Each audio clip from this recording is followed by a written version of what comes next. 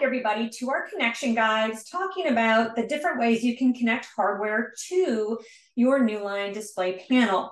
We are looking, of course, at the left side of one of our panels here. You can see all of the different connection ports. So tune into some of the other videos where we've talked about your HDMI connection.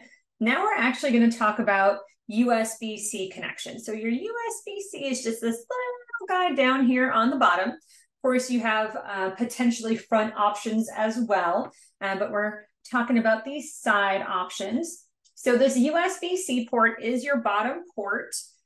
If you're unaware of what USB-C connections look like, they actually look like this. So it's just that nice little oval. Let me get back so you can kind of see it a little bit better.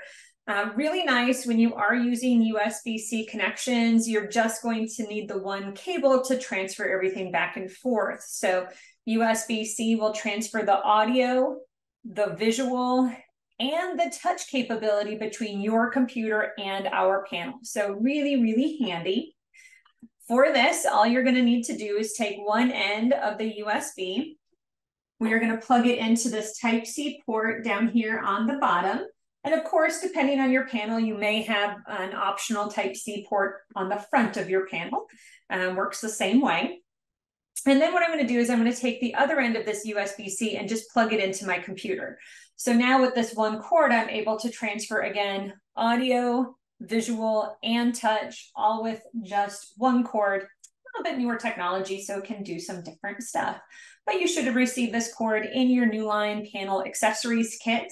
And there you go. That's how you get connected with USB-C between your Newline panel and your device.